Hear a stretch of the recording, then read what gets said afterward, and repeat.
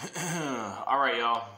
So I want to talk about this last video, and I also want to talk about H.P. Lovecraft. All right, he's got, I guess, these creatures that pop up in his stories, and they have like tentacles or whatever on them.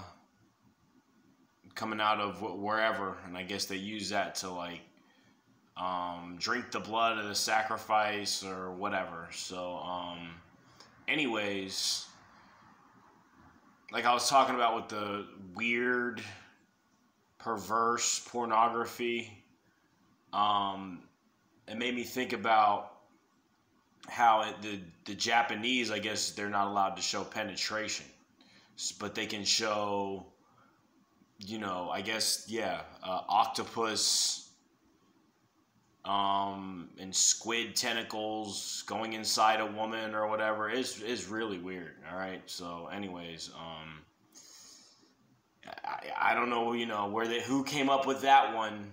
That was probably Cthulhu himself or Yog-Sothoth or whatever, whoever he's talking about in those fucking stories. But yeah, that's the video.